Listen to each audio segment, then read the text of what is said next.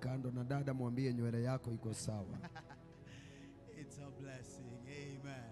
Amen. I'm blessed to be here. Nimebarikiwa kuwa hapa. And God is with us. It's okay, concentrate here. Those are expected things. Praise the name of the Lord. Amen. We bless the name of the Lord. Tunashukuru neno la Bwana. God is faithful forevermore. Yeye ni mwaminifu kwa kila wakati. And we are blessed of God. Na tumebarikiwa na Bwana. Amen. Amen. Good. We may have our seats. Tunaweza tukaketi. Thank you very much, my bishop. Asante sana askofu for this opportunity. Kwa nafasi hii. And to I learned from Apostle Juma to the lady elect. Nimesoma kwa Apostle Juma, dada mteuliwa. Yeah, you were not there that day, sir. We are teaching you. Amen. Ninafundishwa. We were taught that we don't call the bishop's wife first lady. Hatuiti mke wa askofu first lady. Yes. Because ama mke wa pastor. First lady ni politics. Okay. Hapa tunaita lady elect. Lady elect. Yes. Amen. Mteule. Lady elect. Mwanadada mteule. You have tried. You're a good one. Na hiyo iko kwa Biblia. Thank you. Amen. We bless the Lord. My family has sent their greetings to you. Jamii yangu imenituma salamu kwenu. They love you. Wanawapenda. They have been here, all of them. Na wote wamekuwa hapa. But this week a lot of things are happening, a lot of meetings are happening. Hii wiki kuna mikutano nyingi inaendelea. So I'm here, they are somewhere. So niko hapa na wao wako kwingine. They are going somewhere again. Na wanafanya mambo mahali kwingine. In our family together we stand, divided we run. Katika jamii yetu tunagawanya majukumu. And God is helping us. Na Mungu anatusaidia. Amen.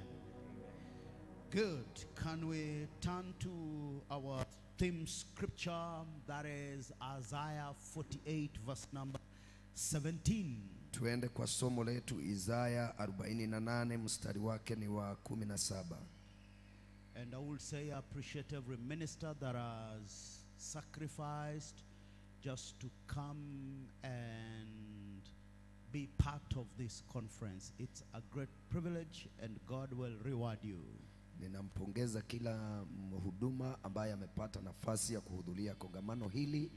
Ni nafasi na Mungu atawabariki. Amen. Are we in Isaiah 48:17? Thus saith the Lord, your Redeemer.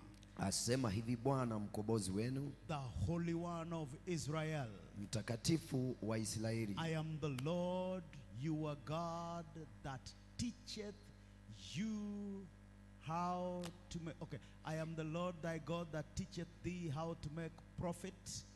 And he says, he who leads you by the way ye should go. Mimi ni Bwana Mungu wenu ambaye anawafundisha njia ya kufanya faida na njia mtakayoifuata. May God bless his word. Bwana alibariki neno lake. We have been running with the theme no more guesswork. Tuko na somo letu la hakuna kubahatisha.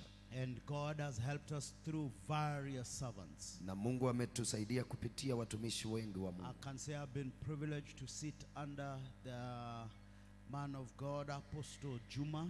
Nimeshukuru kuketi chini ya Apostle Juma. I've been privileged. Yesterday I was privileged to sit under Apostle Junior. Na jana pia chini ya Apostle Junior. And I'm blessed, of course. Na nimebarikiwa na Mungu. I have learned a lot. I have received from them. I can only be a better preacher. Nimesoma kutoka kwa wao na ninaendelea kuwa mhubiri mwema. To the glory of God. Kwa utukufu wake Bwana. We said one of the things that will make us not to guesswork is the covenant. Tulisema jambo moja ambalo linatuondolea kubahatisha ni agano. And we agreed with the scriptures of God that Jesus is the mediator. That is the book of Hebrews chapter 12 verse 24. Unto the mediator of the new covenant. Na tukajifundisha kutoka Wahibrania 12 mstari wa 24 ya kwamba Yesu Kristo amefanyika kuwa mpatanishi. And the blood of sprinkling. Na kupitia damu iliyomwagika. And he says the blood of Jesus speaks better things than that of Abel. Na damu yake Yesu inaongea mema kuliko damu ya Abeli.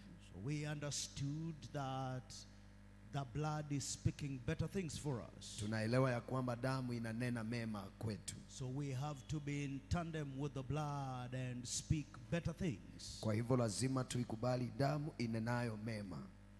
And we also speak better things for ourselves. Na hata sisi pia tuanena mema kwetu wenyewe. Because we are of the new covenant. Kwa sababu sisi ni wa agano jipya. Praise the name of the Lord. Bwana Yesu asifiwe.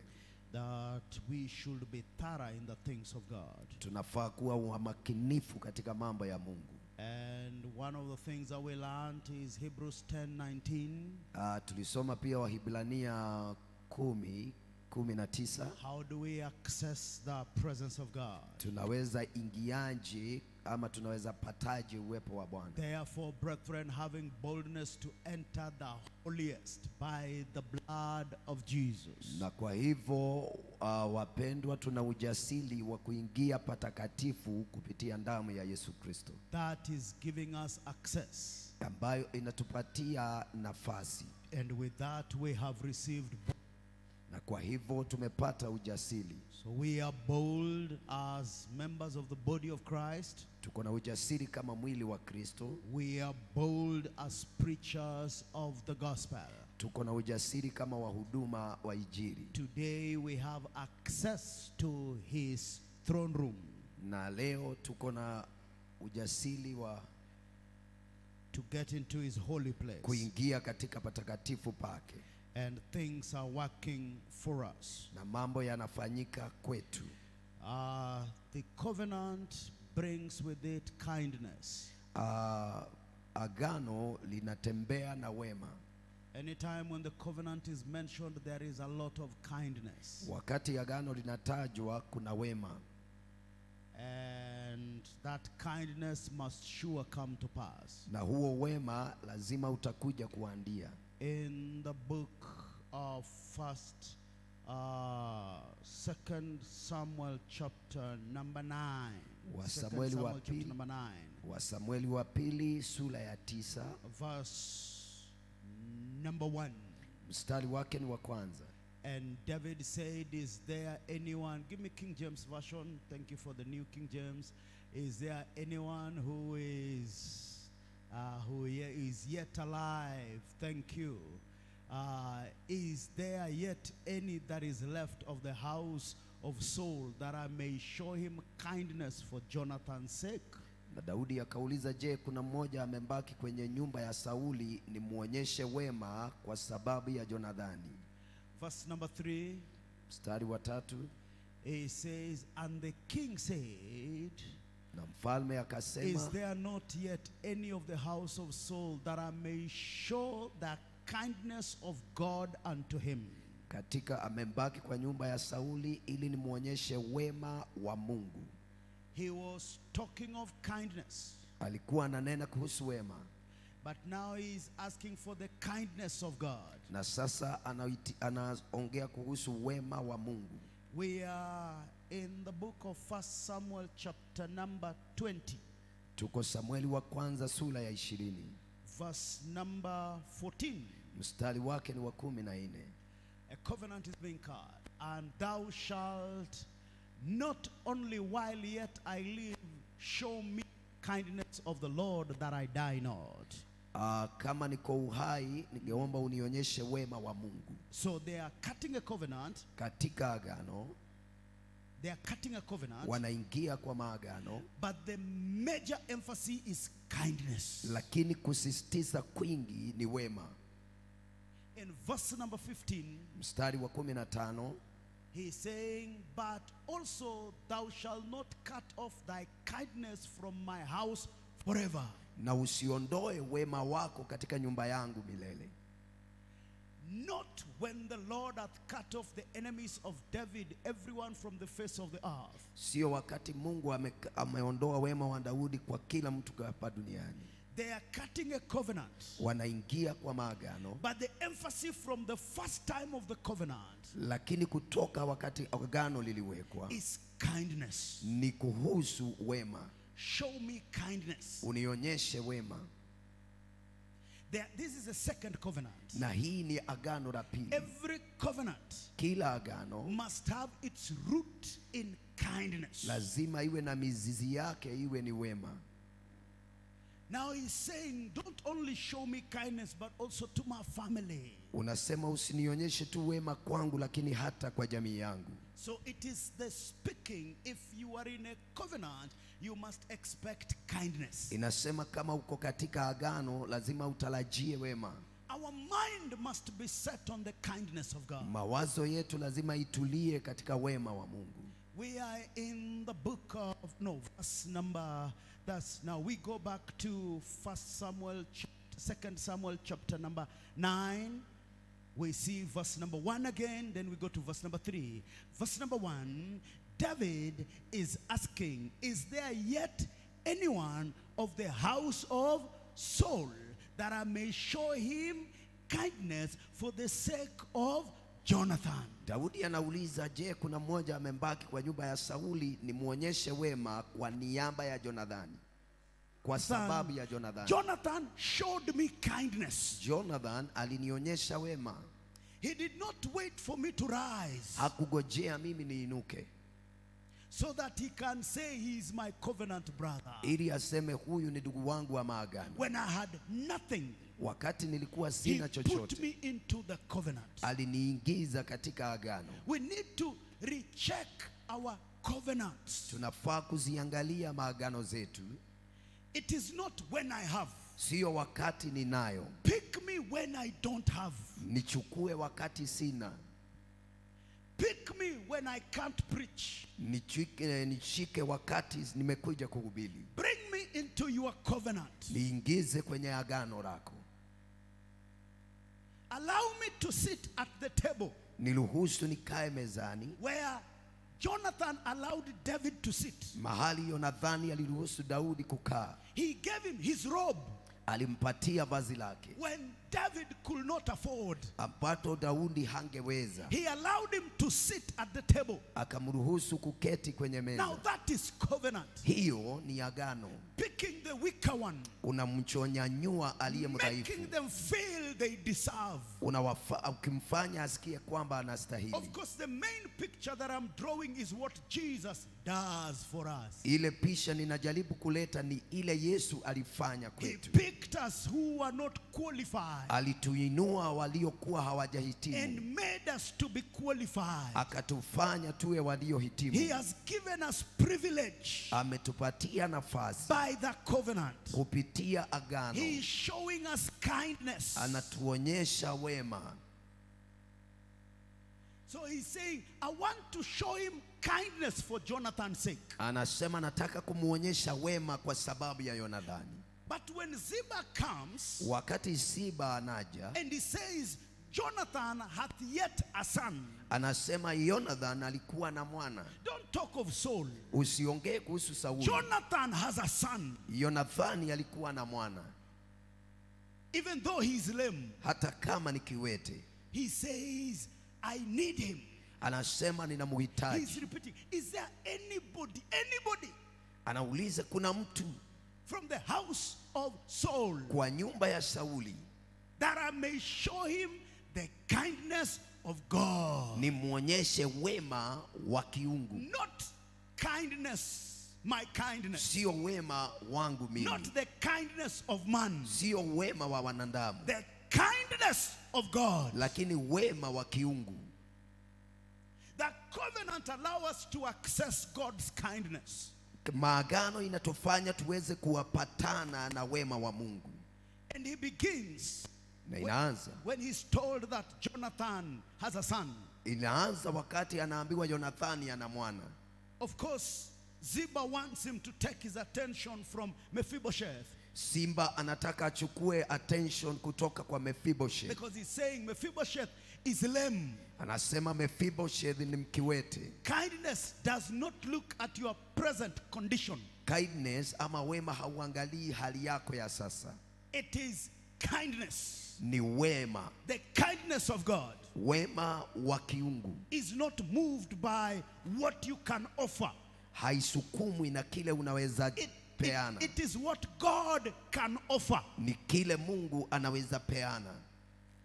The kindness of God. Wema wa Mungu. So he is taking us from the natural Anatutoa kwenye asili to the supernatural. anatuingiza kwa kiungu. So from today I want you to start expecting supernatural kindness. Nataka uanze kungojea wema wa kiungu. Things that you can't explain. Mambo ambayo hawezi ukayaelezea. Things that you don't deserve. Mambo ambayo haufai kuwa nayo. But they are coming to you. Lakini anakuja kwako. Because of covenant. Kwa sababu ya agano. I want to show him that I may show him the kindness of God. Nataka nimuonyeshe wema wa Mungu. Because God showed me kindness. Kwa sababu Mungu alinionyesha wema. He picked me up. Alininyanyua kutoka mahali. When I was looking after sheep. Wakati nilikuwa ninachunga kondoo. And he made me a king. Akanifanya niwe mfalme. Over Israel. Juu ya Waisraeli. Even his own people. Hata watu wake mwenyewe. He has given me a throne. Amenipatia kiti. While my lineage was not of the throne. Wakati uzao wangu haukuwa wa utawala. But he chose me. Lakini akaniteua. When Saul's army recruiters rejected me. Wakati wanajeshi wa Sauli walinidharau. God still took me to the same battlefield. Bwana akaniweka katika uwanja wa vita. And he gave me the ability to defeat the enemy on his behalf. Na akanipatia uwezo wa kumshinda adui kwa niaba yake. That is God's kindness. Hiyo ndio wema wa Mungu. To sit on a throne that you don't deserve. Kukaa katika kiti ambacho haufai. To preach on a pulpit that you don't deserve. Kuhubiria watu ambao haufai kuwa unahubiria. To serve in a place that you don't deserve. Kutumika kwa maeneo ambayo haujahitimu. He says, I want to show him. Kindness is not spoken. Wema si wa kunena. It is showed. Wema ni kudhihirisha. It is demonstrated. Wema ni kudhihirisha. So he says, I want to demonstrate to him the kindness of God. Nataka kumuonyesha wema wa Mungu. I pray that God will demonstrate his kindness to you. Naomba Bwana atakuonyesha wema wake. I am expectant. I am a believer. Ninangoja, nina ugojefu, mimi ni mwaminio. Because kindness works with covenant. Kwa sababu wema unafanya kazi na agano. We are in Joshua chapter number 2. Joshua sura yake ni ya pili. We are Joshua chapter number 2. The spies have gone to spy the land. The spies have gone to spy the land. Wameenda kupeleleza nchi. Two. Wawili. And they meet Rahab. Na wakakutana na Rahab. The prostitute. Ambaye alikuwa ni kahaba. Verse number 17. Mstari wake wa 17. Good things are happening. Mambo mazuri yanafanyika. They are making, from 16, sorry, 16. Mstari wa 16. Before we get there. He says, and he said unto them, get to the mountain, lest the pursuers meet you, and hide yourself there 3 days. And the pursuers returned, and after that the pursuers may return, until the pursuers return, and afterward may ye go your way.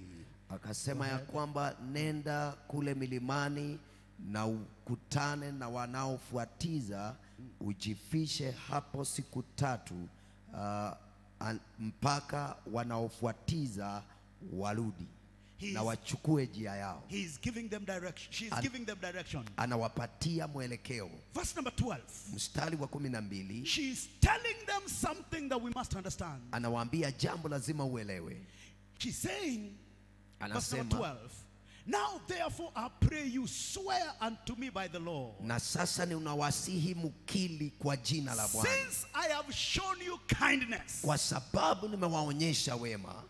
that you will also show kindness unto my father's house and give me a true token. Mtaonyesha nyumba yangu wema pia na munipe zawadi. Verse number 18. Mstari wa 18. 18, sorry for running. Behold, when ye come into the land, when we come into the land, alipoingia, watakapoingia kwenye nchi, he says, when we come into the land, tutakapoingia kwenye nchi, you shall bind this line of scarlet thread in the window, mtafunga hii kamba nyekundu kwenye ukuta, which you used to bring us down, ambayo uliitumia kututeremsha chini. And he says, anasema, thou shalt bring thy father and thy mother and thy brethren and thy father's household home unto yourself. Na mtaleta jamii yenu yote kwetu. They will be in the house. Wako katika nyumba. The red scarlet, ile kamba nyekundu, was a symbol of the blood. ilikuwa ni alama ya damu. They were cutting a covenant. Walikuwa wanaingia kwa agano. The basic was, I have shown you kindness. Ya kwamba nilikuonyesha wema. When you come, show me kindness. Utakapokuja nionyeshe wema. The covenant has room for kindness. Agano iko na nafasi ya wema. But today, lakini leo, the enemy does not want us to expect kindness. adui hataki tuonyeshane wema. The enemy is exalting Adui anajiinua, what witchcraft is doing, anatuonyesha kile uchawi unafanya, until we forget what the covenant has done. mpaka tunasahau kile agano limefanya. So we don't expect anything from God. Hatutarajii chochote kutoka kwa We Mungu. don't expect kindness. Hatugojei wema. We expect wrath. Tunangojea asila. I will not be married on time Sitagolewa kwa wakati. because some people did this, Kwa sababu watu fulani because walifanya men hivi. said this, Kwa sababu watu walisema because the haya. land said this. Kwa sababu watu walisema Let haya. us shift our focus Wacha tubadilishe mtazamo to the covenant of God kwa agano lake and Mungu, expect kindness. na tungojee wema. If you are a minister, Kama wewe ni mhuduma, don't expect failure. usingojee mwanguko. Expect the kindness of God. Ngojea wema wake Mungu. When you walk into your marriage, Wakati unaingia katika ndoa, expect the kindness of God ngojea wema wake Mungu, because of the covenant kwa sababu ya agano that God cut with Jesus ya kwamba ile Mungu aliingia na Yesu for our sake. kwa sababu yetu. So that blood Hiyo damu speaks better things. inanena mambo mema. It wants to show us better things. Inataka kutuonyesha mambo mema. It is waiting for us Inatungojea that sisi it may show us ili ituonyeshe kindness. wema. Romans 8:19. Warumi 8:19. Because of the covenant, Kwa sababu ya agano, the whole Romans 8:19, the expectation, for the earnest expectation of the creature waited for the manifestation of the sons of God. na ungojefu wa kila kiumbe unagojea udhihirisho wa mwana wa Mungu. Why are they waiting for them? Kwa nini wanawagoja? So that they can see Ili waweze the kuona kindness of God wema wa Mungu demonstrated in their life. ambayo umedhihirishwa kwa maisha That yao. is why God boldly says, Ndiposa Mungu kwa ujasiri no anasema, eye has seen, hakuna jicho no limeona, ear has heard, hakuna sikio no limesikia, heart has perceived hakuna mawazo what imewaza God has in store kile Bwana ako nacho for those that love Him. kwa wale That wanaompenda. is a kindness Hiyo ndio wema that is in store ambayo for imewekwa the recipients of the covenant. kwa wale ambao ni wa agano. You are a child of the covenant. Wewe ni mwana wa agano. It is a covenant that was enacted before you were born. Ni agano ililowekwa kabla uzaliwe. It doesn't matter what happened in between. Haujalishi ni nini ilifanyika hapo katikati. When your time has come, Wakati wako ulipofika, because this is the appointed time. kwa sababu huu ni wakati uliotengwa. When you are called for show, Wakati umeitwa, then expect kindness. basi gojea wema. Covenant demand Agano that linatarajia kindness must be shown ya kwamba wema lazima to the utendeke recipients of the covenant. kwa yule ambaye ni mpatanishi wa agano. We do ministry, wakati mwingine tunafanya huduma, but we don't have expectation of good. lakini hatuna matarajio ya Mungu. I have seen people think that if you are a preacher, you are born to suffer. Nimeona wengine wako na mafikiria kwamba kama wewe ni mhubiri umezaliwa utaabike. That devil is a liar. Shetani ni muongo. This is the best Hii ndio lile jema. occupation, Hii ndio kazi ambayo ni calling, nzuri. Mwito. because we work for God, Kwa sababu tunafanya kazi kwa Bwana. and God pays on time. Na Mungu hulipa kwa wakati. Our boss is never affected by the financial bill. Bosi yetu huwa hakui affected na gharama ya maisha. And the good thing is that he calls you. Na jambo jema ni kwamba yeye kuita, He trains you. anakufundisha, He employs you. anakuajili And he pays you na anakulipa while he's working for you. wakati anakufanyia kazi. He calls you his co-laborer. Anakuita mfanyikazi pamoja naye.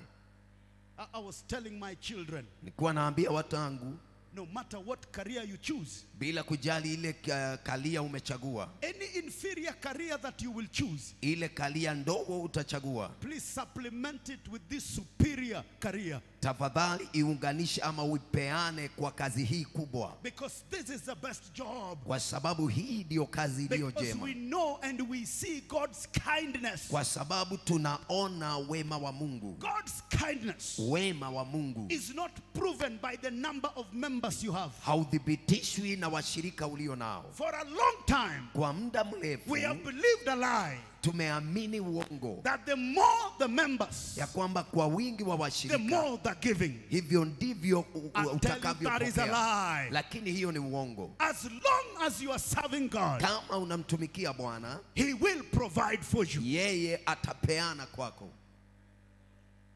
The kindness of God. Wema wake Mungu So don't work hard sio kufanya kazi kwa nguvu, looking for members, kutafuta thawabu, poaching members, kuimba washirika, looking for the rich. kutafuta matajiri. No. Hapana. Stay in the covenant. Kaa kwenye He agano. will show you kindness. Atakuonyesha wema. Kindness that cannot be explained. Wema ambao hauwezi elezeka. I grew up under a man of God. Nilikuwa kama mtumishi wa Mungu. I grew up under a man of God Nilikuwa chini ya mtumishi wa Bwana who served well aliyetumika vizuri for many years. kwa miaka mingi. Our membership did not exceed 15 members. Ushirika wetu haukupita watu 15. When we had visitors, Wakati tulikuwa na wageni, we were 15. tunafika 15. That man was comfortable in his skin. Lakini huyo mtumishi alitoshereka na hiyo. Alikuwa mwimbaji, A good instrumentalist. mtu alijua kucheza vyombo. All his sons are eating through the guitar today in the kingdom of God. Ni wana tu wanakula kupitia kwa gitaa katika ufalme. He served. Alitumika. I would go as a young evangelist. I would go and do crusade. We want our church to grow. You know, every weekend people must be saved. Kila weekend tukienda tufanye uinjilisti, maana tunataka kanisa letu likue. And we take people to church. Na tunapeleka watu kanisani. He was never moved. Yeye hakusukumwa. And he will be annoyed Na angekasirika. to find me. This will shock you. He will be annoyed to find me in church for 2 consecutive Sundays. Na angeshangaa kunipata kanisani Sunday 2 zimefuatana. He will say, Nixon, stand. Nixon, simama. And I will say, Evangelist Nixon, and I will stand. And he will say, what are you doing in church? Anamuuliza ni nini ninafanya kanisani. I say, sir, I've come to church. Nasamwambia, Bwana nimekuja kanisani. He said, where were you last Sunday? Hiyo Sunday imepita nilikuwa wapi? I was here, sir. Nilikuwa hapa. He said, are you not seeing that you're walking out of the will of God? Je, hauoni kwamba unaondoka kwenye makusudi ya Mungu? You are an evangelist. Wewe ni mwinjilisti. You should go win souls. Ungefaa uende win mioyo. I couldn't understand him. Sikumuelewa. What pastor chases away a member pastor ambaye anaondosha washirika. I am working hard that membership should grow so that when I sit with my peers, I come from a church where we are 500 members strong. Ninatia bidii ili washirika waje, ili nikisimama ninasema tuko na kanisa liko na washirika 500. In secret, katika siri, he will tell us yeye angetuambia that God has given me a mandate to raise 5 people. Mungu amenipatia uwezo wa kuinua watu 5. That is my work. Hiyo ndio kazi yangu. I am working on them. Na ninafanya hiyo kazi. And I never understood him. Na sikumuelewa. He went to be with the Lord many years ago, around 15. Alienda pamoja na Bwana miaka imepita. 15 years ago. Alienda kwa Bwana miaka 15 iliyopita. Out of the 5. Kutoka kwa 5 that he was saying he was working on, ambao alikuwa anawafanyia kazi, who seemed to have no future. walioonekana kama hawana kesho. One was the pastor of Buruburu Baptist, who pastor on the chairman. You remember him? Mmoja alikuwa pastor wa pale Bulubulu. The other one is Bishop Aisi. You know him. Yule mwingine ni Bishop Aisi. The other one is now in South Sudan. Is in South Sudan. Yule mwingine yako South Sudan. Working with the Weekly Foundation, translating the Bible into their dialects. Anafanya kazi ya kutafsiri wa Biblia. The other one is in Denmark serving God. Yule mwingine yako kule Denmark anatumikia Bwana. The least of them is making noise in Tasia this morning somewhere. Yule mdogo wao anapiga makelele hapa Tasia. The 5 that he was talking about. Wale 5 alikuwa ananena kuhusu. He believed in something. Alifanya jambo, showing kindness. akituonyesha wema. Expect kindness. Gojea wema pia. Ministry should not kill you. Huduma isikuue. The owner of the ministry had already died for it. Mwenye huduma aliifia. Don't die for it also. Usikufie huduma. Pressure should not kill you. Pressure isikuue. He wants to show you kindness. Anataka kukuonyesha wema. Not because of your hard work. Sio kwa sababu ya kazi yako jema. But that does not mean you become lazy. Hiyo sio kusema uwe mzembe. Because of the covenant. Kwa sababu ya agano. You become a recipient of God's kindness. Uwe wa kupokea wema wa Mungu. All he demanded, kile tu anatarajia, from Mephibosheth, kutoka kwa Mephibosheth, was to sit at the table. ni kukaa kwenye meza. We are in Genesis chapter 17. Mwanzo 17. Verse number 1. Mstari wa kwanza. Now the Lord said, Genesis 17 verse number 1, when Abraham was 99 years old, wakati Abraham alikuwa 99 umri, the Lord appeared to him, Bwana akamtokea, and said unto him, akamwambia, I am the Almighty God. mimi ndiye Mungu wako. Walk before me. Tembea nami, be perfect. na uwe msafi. Don't leave me. Walk before me. Tembea nami, be perfect. na uwe msafi. Then it says in verse 2, inasema mstari wa pili, and I will make my covenant between me and you, nami nitaweka agano katikati yangu na wewe, and I will multiply thee exceedingly. nami nitakunawilisha sana. Stay before him. Kaa kwake. Stay at the table continually. Endelea kukaa hapo. Oh, we are in 2 Samuel chapter number 9. Tuko Samueli wa pili sura ya 9. Verse number 4. Mstari wake ni wa 4. Something is happening. Kitu inafanyika. You're doing a good work. Aha. The king said unto him, Na where mfalme is he? akasema, He is in Ziba. akasema kwa Siba. He is in the house of Maki, of the son of Amiel in Lodebar. Ako kule kwa nyumba ya kwenye mji wa Lodebar. He could not be shown kindness Hangeonyeshwa wema if he was in Lodebar. kama angeendelea kukaa Lodebar. You don't do your own things Haufanyi mambo yako wewe and mwenyewe expect his kindness. na ugojee wema wake. There is a place Kuna maeneo that the covenant demands that you be in. ambapo agano inataka uwe. Verse 6. Mstari wa 6. The king, okay, now when Mephibosheth, the son of Jonathan, the son of Saul, was come unto David, he fell on his face and did reverence. And David said, Mephibosheth, and he answered, behold thy servant. Behold, my servant. Behold thy servant. Behold thy servant. So you don't come in as an equal. Haukuji kama mumetoshana. There are two facts in life. Kuna mambo mawili kwa maisha that will never change. Ambayo haitabadilika. Number one. Namba ya kwanza. There is a God. Kuna Mungu. Number two. Namba ya pili. You are not that God. Wewe sio huyo Mungu. You are a servant. Wewe ni mtumishi of God. Wa Bwana. For you to receive kindness. Ili wewe upokee wema. Remember you are a servant. Kumbuka wewe ni mtumishi. Thy servant. Mtumishi. Do you want to be shown God's kindness?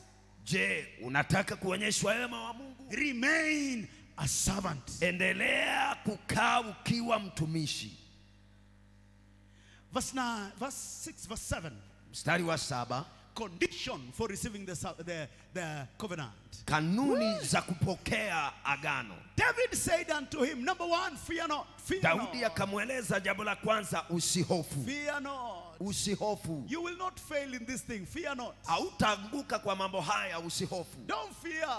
Usihofu. Don't fear the finance bill. Usiogope finance bill. Actually, it is good to separate the sons of God from others. Ni vizuri kutenganisha wana wa Mungu na wengine. This is a time when God will do something. Hii ndio wakati Mungu atafanya jambo. When they are saying they are selling their cars, I will give them your address. Wakati wanasema wanauza magari yao, nitawapatia address yako. Because God is lifting up a standard for you. Kwa sababu ninajua Bwana anainua kiwango chako.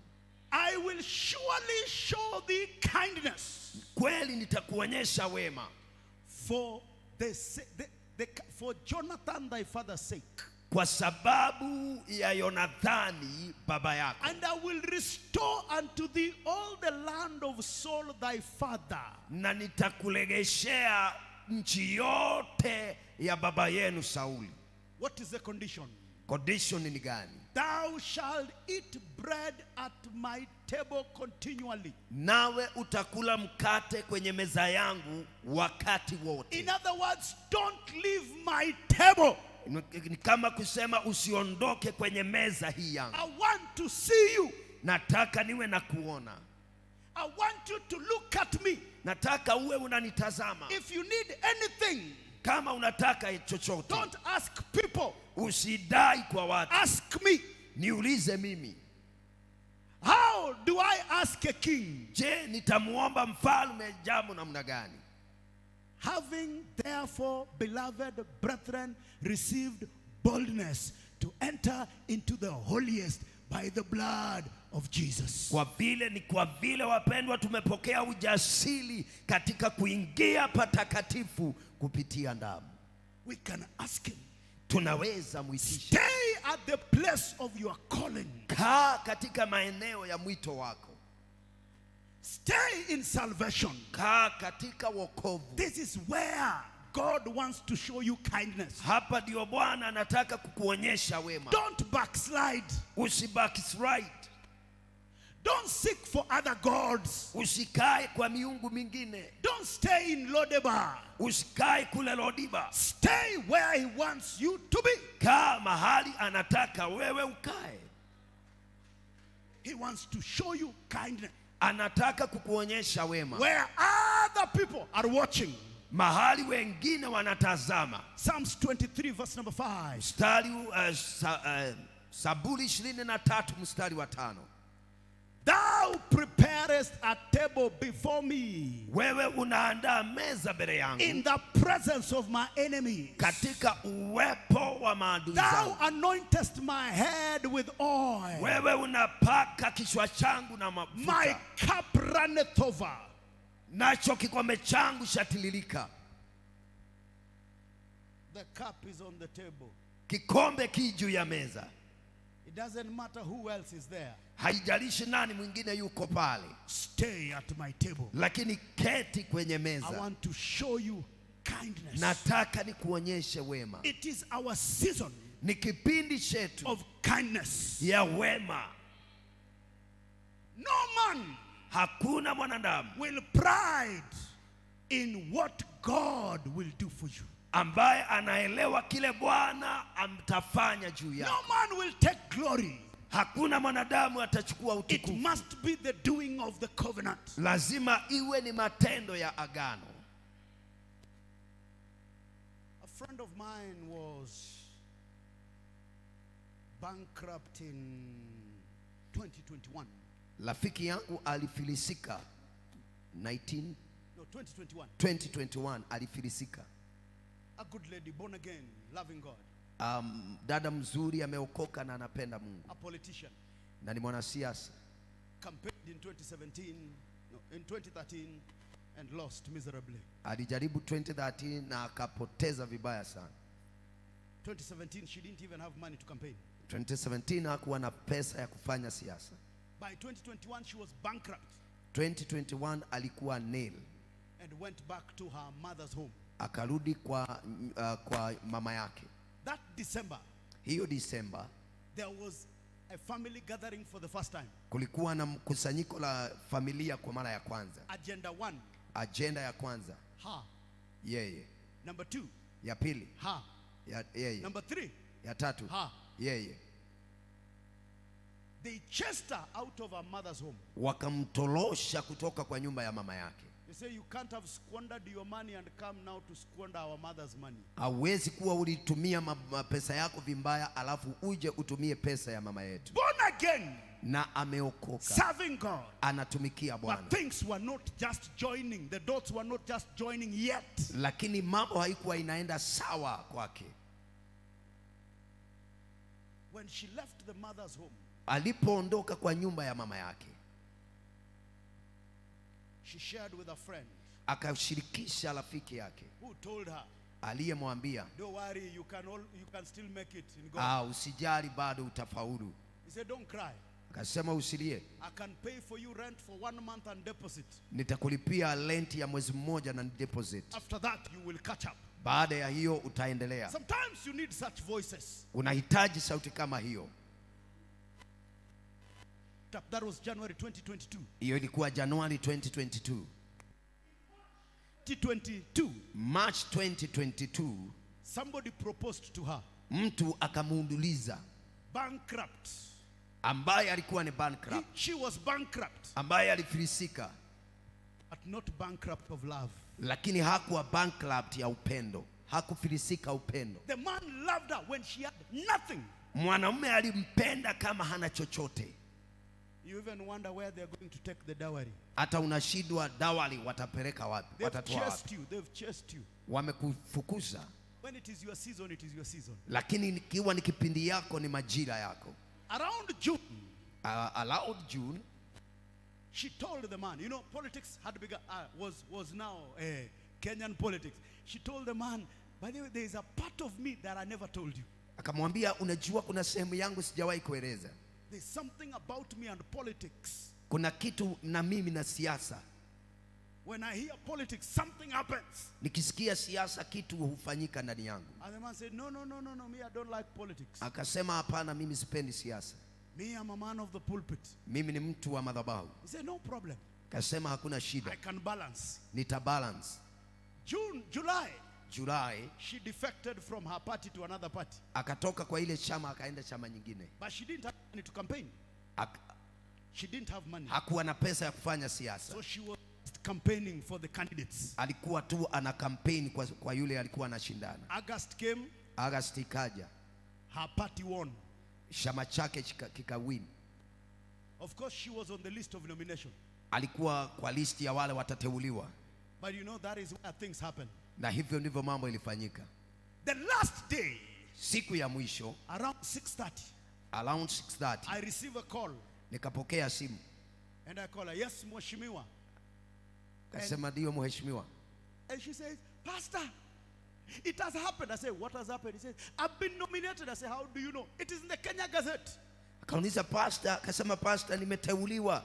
Akauliza umejuaje? Iko kwa Kenya Gazette. I say hallelujah. Hallelujah. Say pastor, I cannot talk for any more minutes. Pastor siwezi ongea dakika zingine. I have been told to shut down my phone. Nimeambiwa nizime simu yangu. We are being taken somewhere. Tunapelekwa mahali. Because on Monday we are voting for the speaker. Kwa sababu Monday tuna vote kwa speaker. I say then cut it off and go. Congratulations. Kasema kata na uende, congratulations. On Monday, she was a member of the county assembly. Alikuwa mmoja wa member wa county assembly. Bungoma. Kule Bungoma. Who is laughing now? Yule anacheka sasa. In January, they chased her away. Walimfukuza. September. So help me God. Bwana nisaidie. Success has many relatives. Victory ama ushindi uko na relative wengi. In April, she got married. Akaolewa. 2023. Who took the dowry? Nani alipeleka mahali? Leave our home. You bankrupt. Yule aliyefilisika. She took the dowry there. Akapeleka mahali pale. When God has decided to show you kindness, wakati Bwana ameamua kukuonyesha wema, it doesn't matter what happened to you in January. Haijalishi kilichofanyika kwako Januari. It doesn't matter what has happened. Haijalishi kile kishafanyika. He did not ask Mephibosheth. Hakumdai Mephibosheth. What happened to your legs? Nini ilifanyika kwa miguu yako? Those are inconsequential. Hizo ni mambo tu. He told him, sit at my table. Alimwambia keti kwenye meza yangu. Kindness demands that when I see you, then I can do it. Wema una gharama, nikikuona nitafanya. This is the place of your assignment. Hii ndio maeneo ya jukumu yako. Sit at my table. Kaa kwenye meza yangu. I will show you the kindness of God. Nitakuonyesha wema wake Mungu. I've not finished my testimony. Sijamaliza ushuhuda wangu. She got married at 54. Aliolewa na miaka 54. That is kindness. Hiyo ni wema. Such things don't happen in Kenya. Mambo kama hayo haifanyiki Kenya. They only happen in the kingdom of God. Yanafanyika tu kwa ufalme wa Bwana. Where we are permanent residents. Mahali sisi ni wakaaji kamili. That I may show you kindness. Takuonyesha wema. In less than 1 year. Kwa mwaka mmoja. From bankrupt to rich. Kutoka kwa kumaskini mpaka kwa tajiri. Ordinary to honorable. Mtu wa kawaida kwa kuwa mheshimiwa. Single to married. Kwa aliyeolewa. I believe she will get a child. Ninaamini ya kwamba atajifungua. I believe. Ninaamini atajifungua. I believe. Ninaamini. Because God has said, I will show you kindness. Kwa sababu Bwana amesema nitakuonyesha wema. Kindness is what happens and makes men wonder. Wema ni kile kinafanyika na kinafanya watu wachangae. At 54? Miaka 54. Abraham had not even proposed to Sarah at 54. Hata miaka 54 Abraham hakuwa amemuuliza Sara. Kindness. Wema. It can still happen. Inaweza bado fanyika. It is never too late. Haijachelewa. It doesn't matter how long it took. Haijalishi imechukua muda mgani. Sit at my table. Kaa kwenye meza yangu. That I may show you. Nami nikuonyeshe the kindness of God. Wema wake Mungu. Kindness. Wema wa Mungu is what you don't expect. Ni kile hautarajii. Sometimes wakati mwingine it will make you suspect which God you are worshiping. Itakufanya ushangae ni Mungu mgani huyu unayemwabudu. A friend of mine is in a destitute position. Rafiki mmoja wangu wako kwa nafasi ya maana. Destitute, she doesn't know what to do. Ako kwa nafasi ambayo haelewi la kufanya. Things are not working. Mambo haifanyi. Decides that she has to downgrade the school of the children. She decides to downgrade the school of the children. Akaamua kuwapeleka watoto wake shule ambayo ni ya chini. And we pray about it. Tukaiombea. And as she's walking to look for a school, alipokuwa anatembea kutafuta shule, A vehicle stops by her side. Gari ikasimama nyuma yake. The brother asking her, akamuuliza, what are you doing here? Unafanya nini hapa? In this estate. Katika hii estate unafanya nini? He says, I'm going to look for a school that is a grade lower for my children. Ninaenda kutafuta shule ambayo ni ya kiwango ambacho ni cha chini. The brother says, get into my car. Kamwambia, ingia kwa gari yangu. And takes her home. And takes her home. Na akampeleka nyumbani kwake. He said, what is wrong with the other school? Akamuuliza ni shida ni nini na ile shule nyingine. He says, the school fees is high. Kasema school fees iko juu. He says, go get me the forms. Enda uniletee hizo forms. I am taking child number 3 as my own. Ninachukua mtoto wa namba 3 kama wangu. At that school. Kwa hiyo shule. And that's what happened. Hivyo ndivyo kulifanyika. Still not believing. Bado hajaamini. The elder one goes to school. Yule mkubwa anaenda shule. No, he's supposed to join secondary. Anafaa kuingia sekondari. Doesn't know what is happening. Hajui ni nini inafanyika. Called into a school that she didn't like. Akamtafutia shule ambaye hakuwa anapenda. Wondering, what do I do with this? Akauliza nitafanya nini na hii? Looks for a school to change. Anatafuta shule ya kubadilisha. And couldn't get one. Na hangepata moja. Somebody calls. Mtu anamuita. And says, call this school. Anamuita, piga simu kwa hii shule. Doesn't get. Hapati. Frustrated. Anakuwa frustrated. Then somebody says, look for any school. Tu anamwambia tafuta shule yoyote ile. And somebody calls from a private school. Na mtu anapiga kutoka kwa shule ya kibinafsi. No, high cost school. Shule nzuri. High cost. Shule iliyo na gharama ya juu. And she laughs about it. Na anacheka. He says, if that one was a problem, what about this one? Anamuuliza kama ile ilikuwa shinda, je na hii nayo? And the other person calls and says, any school, any letter. Yule anasema shule yoyote na barua yoyote ile. And laughs and says, somebody is asking me to take her to this high cost school. Kuna mtu ananiuliza nipeleke hii shule ya pesa nyingi. He says, how much? Anauliza pesa ngapi? He says, only 60 per term. Ni 60 per term. He says, bring it over, send me those things. Anasema nitumie hizo vitu. And the whole school fees for the whole year is paid for. Na karo yote ya shule ya mwaka mzima inalipwa. And every other cost. Na gharama nyingine zote ile. She was told, only take care of the pocket money. Wewe jali tu pesa ya mfuko. This is kindness. Hii ndio wema. I like the way you are not clapping because you are not believing. Nataka vile hampigi makofi kwa sababu hamuamini. I am not telling you testimonies of 15 years ago. Siwapatii ushuhuda wa miaka 15. They are as fresh as this year. Ziko safi ni za wakati huu. That I may show you the kindness of God. Niwaonyeshe wema wake Mungu. It works in both ways.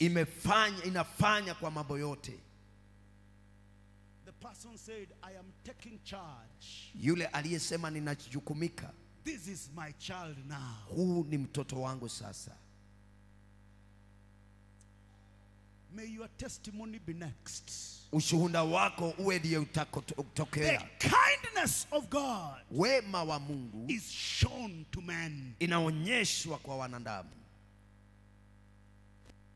There's a friend of mine that we are working with. She's a former Muslim. She came to the Lord, so we've been mentoring the pattern. Kuna rafiki yangu tunatembea na yeye, alikuwa Muislamu, sasa ninamkuza. It's a long journey. Ni safari mrefu. But God is giving us victory. Lakini Bwana anatupatia ushindi. Things upon things upon things, but we thank God. Mambo juu ya mambo, lakini tunashukuru Bwana. And God has been coming through. Na Mungu amekuwa akijidhihirisha. Of course, it is a battle. Ni vita. Things began to unfold. Lakini mambo yanaanza kujifunua. Recently, juzi, while we were having our fellowship on phone, wakati tulikuwa na ushirika katika simu, we have never met. Hatujawahi kutana. But we are somewhere. Lakini tuko mahali. So when we are having our fellowship on phone, wakati tulikuwa na ushirika kwa simu, begins by saying, man of God, before you say anything today, Akasema mtumishi wa Bwana, kabla useme chochote kwa today I'm not complaining. leo siteti. I am beginning with my first testimony. Nimeanza na ushuhuda wangu. My mother suddenly got born again. Ya kwamba mama yangu kingafla ameokoka. So I asked, how? Kauliza na vipi? Says, I don't know.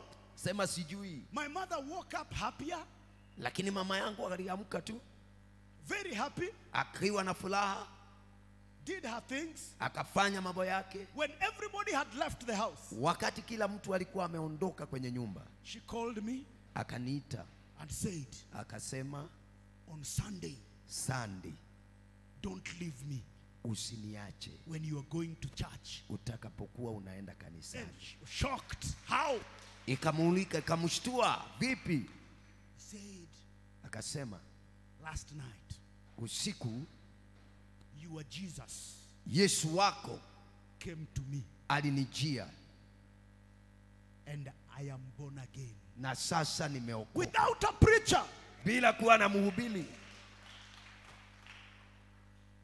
You don't understand.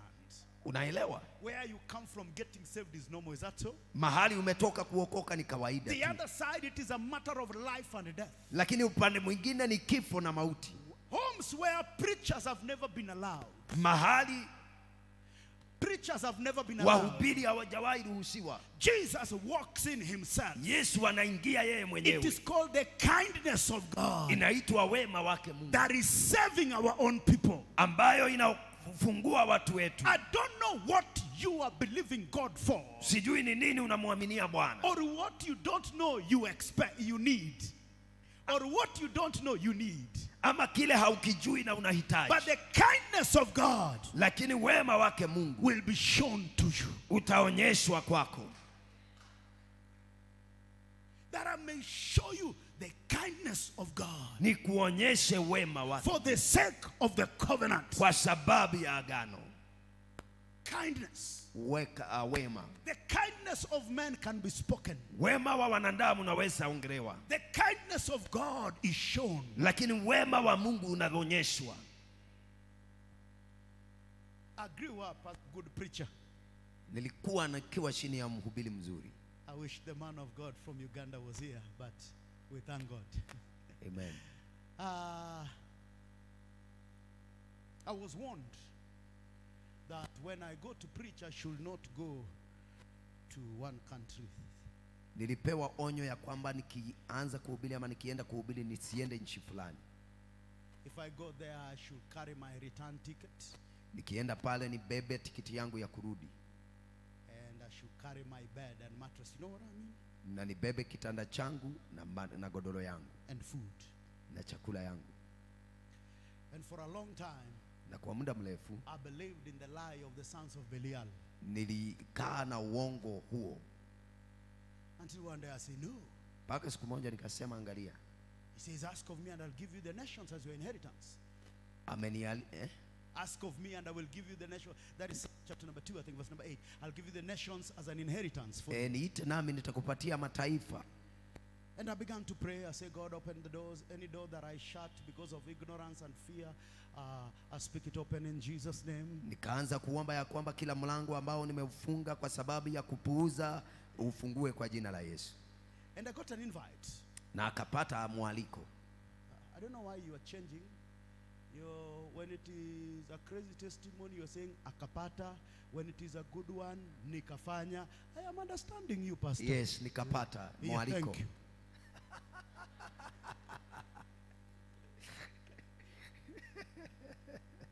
He's my good friend, don't worry.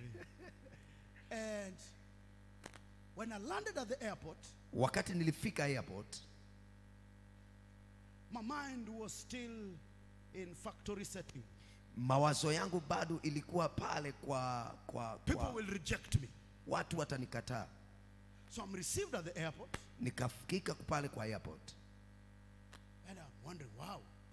Nikashangaa. And they give me a bouquet of flowers. Watu wakanipokelea, wakanipatia maua. I'm shocked. Ninashtuka. They take me to a hotel. Wakanipeleka kwa hoteli. And they tell me it is full board. Wakaniambia ya kwamba imelipwa. Everything. All you need to do is sign. Kile tu unafaa kufanya ni kuweka sahihi. And I'm told, man of God, Kaambiwa mtumishi wa Bwana, there is sauna, kuna sauna, jacuzzi, kuna jacuzzi, massage parlor, kuna massage pale, swimming pool. kuna swimming pool. All you need to do is sign. Kile unahitaji kufanya ni kuweka sahihi. And I'm like, wow. Kasema haya. But I remember, I should be careful. Nikakumbuka lazima niwe So I'm not doing makinifu sana. anything. None of those things. None of the above. None of the above. I am not going to the restaurant. I am not doing anything. I'm not going to the... I'm born again. I'm a Kenyan born again preacher going to heaven. No massage, no sauna, no swimming. Hallelujah. Thank you, Jesus. Heaven bound. Thank you. When I go for the meeting, before, when it was my time, wakati ilikuwa ni nafasi yangu, then a convoy of 7 cars come to pick me. nikaona convoy ya magari 7 imekuja imenijia. So I'm wondering who is being picked. Ninauliza ni nani huyu anakujiwa? Then they come smiling at me. Wakaja wakisheka kwangu. They say, man of God, Nasema mtumishi wa we Bwana, have come for you. tumekukujia. So I'm shocked, Ninashtuka, but I don't want to show them. lakini siwataki I kuwaonyesha. say, oh, good, my man. Never, where I can never. So I get into the car, and I'm not enjoying my journey because I'm wondering, is this real? Sifurahii ile safari kwa sababu ninajiuliza, je, ni ukweli? And I get into, I'm received again. Nimepokelewa tena. I'm taken to the pastor's office. Nikapelekwa kwa ofisi ya mchungaji. And we are having our talk. Na tuko na maongeo. The pastor says, thank you for coming. It's a 3,000-seater church that time. Ni kanisa ya watu kama 3,000. So the pastor says, welcome. Pastor anasema karibu. We are so grateful that you came. Tunashukuru sana umekuja. Hope you have enjoyed yourself. Najua umefurahia. How is your wife? Je, mke wako ako namna Says gani? she is well. Nasema ako sawa. Says, have you talked to your wife? Je, umeongea na mke wako? I said, yes, I told her I've landed. Nikamwambia yeye niliongea naye. He says, no, you need to tell her more. Unahitaji kumwongelesha zaidi. Then she goes to the drawer Anaingia kwa drawer, and removes an envelope anatoa kibafurushi, and says, buy credit. ananiambia nunua credit. Call your wife. Ongea na mke wako. I say, I have credit. Namwambia niko na credit. He said, no, just buy more. Call your wife. Anasema hapana, wewe chukua nyingine. So I take it. Nikachukua, I put it in my pocket. nikaweka kwa mfuko And I preach. na nikahubiri. After that, I go to the hotel room. Baada hiyo nikaenda kwa hoteli. After I've taken my dinner, Nikachukua, nikapokea chakula changu cha jioni. I close the door like a Kenyan Nikafunga mlango kama wa Kenya and confirmed that it is shut. na nikaamini ya kwamba imefungwa. I poured the envelope on the table. Nikaweka On bahasha the kwa bed. meza kwa kitanda. When I counted it, Nikahesabu. it was only 15,000 Kenya shillings. Ilikuwa 15,000. To call my wife. Nikapigia mke wangu. I said, it is good to be married. Kamwambia ni vizuri kuwa nimeoa. The next day, Siku ya pili, when I'm waiting for them to pick me, wakati ninawangojea wanijie, different vehicles came. magari tofauti ikaja. I went to the office. Nikaingia kwa ofisi. When I have my time with the man of God, Nikawa na wakati wangu na the mtumishi. man of God, Kaniambia I mtumishi, hope you talked to your wife last night. And ninaamini uliongea na mke wako I jana. say, yes, Kamsema ndio. I have. Niliongea. He says, call your wife. Akanipatia ingine, Another envelope. akanipatia bahasha ingine, ongea na mke I wako. said, the other credit is still. Kasema ile credit ya jana bado iko. He said, no, call your wife. Sema hapana, mpigie simu. When I put it in my pocket, Nilipoiweka kwa mfuko wangu, I can sense that the density is higher than the. Thank you. Thank you. nikaelewa ya kwamba hii bahasha ina uzito kuliko ile nyingine. So I am preaching, but I'm anxious. Ninahubiri lakini ninataka kuangalia. After everything, Baada ya kila kitu, when I counted, walipohesabu it was only 20,000. ilikuwa 20,000. So then, my mind is now getting born again. Sasa mawazo yangu inaanza kuokoka. This is not a trap. Nasema hii haikuwa mtego. This must be kindness. Hii lazima iwe ni wema. So the next day when I am leaving, Wakati siku ya pili ninapoondoka, now the third day, siku ya tatu, I begin to pray a different prayer. nikaanza kuomba ombi tofauti. Thank you, Lord, Asante Bwana for what is happening to me. kwa kile kinafanyika kwangu. And when I'm in the office, wakati niko kwa ofisi, I am expecting the pastor to ask me, how is your wife? So I already have an answer. Thank you. ninangojea ataniuliza bibi yako ako namna gani, sasa nitampatia jawabu. And I'm looking at her hand, expecting the hand to go, thank you. Because now the expectation is, thank you very much for hearing me. And he says, call your wife. And I say, I will call my wife. Now I'm not complaining. I will call my wife. When I get back, niliporudi, it was only 25,000. ilikuwa 25,000. So I'm understanding that there is, to the power of 5, that is working. Ya kwamba kuna uwezo wa 5 unafanya kazi. The last day I'm going to preach. Ile siku ya mwisho naenda kuhubiri. Have you ever prayed that the pastor can hear God tell him, my servant, extend the meeting for 13 more days? Have you ever prayed? Okay, thank you. Ushawaipata yani unaomba ya kwamba pastor aongeze masiku, so that the power of 5 can keep on accelerating. This is kindness. Ili nguvu ya 5 izidi kuongezeka, maana huu ni wema. So I preached the last day.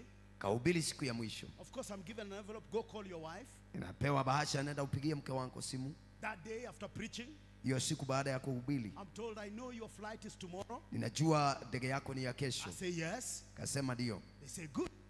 Ndio. I will come to see you before you leave. Nitakuja kukuona kabla uondoke. They say, I hope you are enjoying the sauna. Ninajua unafurahia sauna. I say, I will enjoy the sauna. Kasema nitaenjoy, nitafurahia sauna. When I go to the room, wakati nilienda room, it is only 30,000. Ni 30,000. That's when I asked, where is the sauna? Nikauliza sauna iko wapi? Where is the jacuzzi? Jacuzzi iko wapi? Waiting for my flight the next day in the evening. Na ninangojea flight yangu kesho. In the morning, asubuhi, a group of around 5 come. Kukundi ya watu 5 inakuja. And they say, we have been sent to take you for shopping. Wanasema tumetumwa tukupeleke kwa nduka. I say, no problem, let's go. Kasema hakuna shida, twende. After all, I have what I have. Baada niko na kile niko nacho. And as we are passing, tulipokuwa tunapita, we pass a market that is familiar to one of the greatest markets in Kenya. Tukapata soko ambayo ni familia ama inajulikana ama inafanana na soko moja Kenya. You know the bend down boutique? Unajua ile bend down boutique? Aha. You know it? Yes. So we are passing and I'm saying, why don't we stop? Because where I come from, that is our shop. Okay, thank you. And we pass. Kwa nini tusiingie hapa, maana kule kwetu nimetoka sisi tunaendaga unajipima. But I'm not saying anything. Lakini siongei kitu. So I'm taken to a mall. Hivyo ninapelekwa kwa mall. And as we're walking in, na tunapoingia, I look at the price. Ninaangalia bei. I calculate. Ninafanya mahesabu. I convert. Nina convert. And the suit is 57,000. Ninaona hii suti ni 57,000. And they ask me, do you like it? Wananiuliza unapenda hii? I say no. Nasema hapana. It is not that I don't like it. Sio ati sipendi. It is price. Ni bei. So I didn't like everything. I didn't like everything. Sikupenda chochote. Then they read my mind. Wakasoma mawazo yangu. And they say, take this. Kaniambia, pastor, chukua hii. I say, yes. I was not looking at material, I was looking at the price. Sikuwa naangalia material, ninaangalia bei. I said, this one is okay. Nasema hii ni sawa. Because I can buy with the power of 5. Ninaweza nunua na gharama ya 5. Then they take another one. Wakachukua ingine. And somebody was led by God to deliver me. Na mtu akatumiwa na Mungu kunikomboa. He said, man of God, relax. Akasema, mtu wa Mungu, pumzika. The pastor has sent us. Mtumishi ametutuma with a card. Na card. For your shopping. For your shopping. Relax. Kasheka. When I had the card, waliposikia card, the in me arose. Ndani yangu kukainuka. Where I come from arose. Kule nimetoka kukainuka.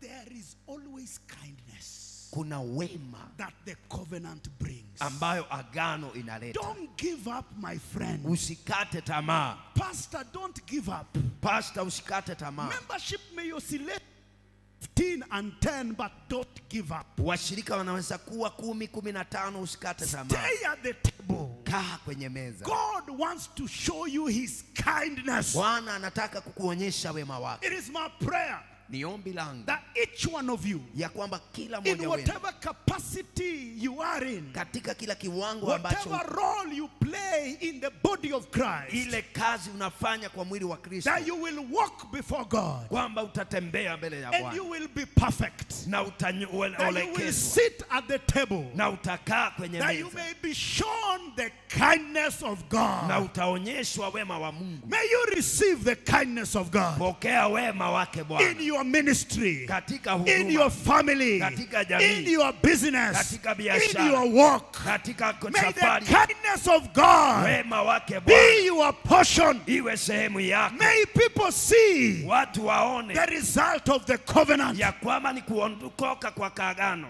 The next testimony Testimony ya pili must come from you. lazima ije kwako. We will testify Tutatoa in the ushuhuda congregation of the righteous. mbele ya watakatifu. May God show you kindness. Bwana akuonyeshe wema. If somebody calls you, Kama mtu atakuita, don't suspect. usisuspect. It is the kindness of Ni God. wema wa Bwana. When they bless you stupendously, Watakapokubariki like ajabu, they are about to do, kila kama vile it is wanaenda the kufanya, kindness of ni God. wema wa Bwana. May kindness work for you. Wema ufanye May it kazi be kwako. upon your children. Wema uwe juu ya May it watoto be wako, upon your families. uwe juu ya jamii yako. May the hard cases become possible Kesi ambazo ni ngumu siwe rahisi because of the kindness of God. kwa sababu ya wema wa Bwana. In the name of Kwa Jesus, jina la Yesu Kristo, receive the kindness of God. pokea wema wa Bwana In Jesus' kwa name, jina la Yesu. stay in the covenant. Kaa kwa agano. I love you all.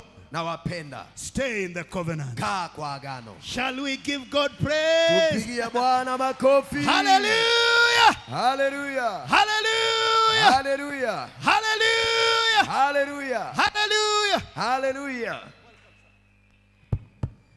Tusimame, praise him. Chap chap, praise him, praise him. Kindness of God. Yani tutembee na kibali. Favor. Favor. Favor haibahatishi. Sikiza vizuri sana. Ukitembea na kibali cha Mungu, God's kindness, you don't guess. Theme ya mwaka huu ni no more guesswork. Haubahatishi kama umebarikiwa ama umelaaniwa. Kuna watu saa hii hawajui ni laana, ni mapito, ni making ya Mungu. Hello, ni maisha, ni hali ya maisha haya dunia hii. They don't know. Hebu by the way jiulize, kila umepitia na kila unapitia ni laana, ni kurogwa, ni Mungu anakuunda, ama ni process ya Mungu? Ni hali ya maisha haya, maana hii maisha haya pia ina maisha yake.